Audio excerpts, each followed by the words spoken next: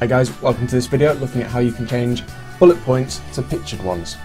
So as you can see down here, I have some nice weird different little bullet points. Up here they're boring ones. So if I want to change them, what I want to do is go to my home area and then the bullet points area. I'm going to click on the drop down menu. In here you can see I've already got some in there, but if you didn't have them, what you do is you go to define new bullet, picture, and then you find whatever the picture it is you want.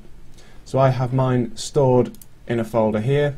Let's say I wanted it to be this one. I'm going to double click on it and click OK. It's as simple as that.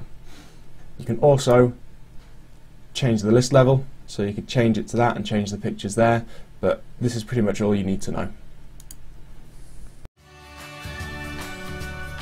Thanks for watching the video guys. If you enjoyed it, please click on like down below. You can also subscribe to my channel, that will be a great help. You can visit my website and you can have a look at my latest videos. Thanks for watching.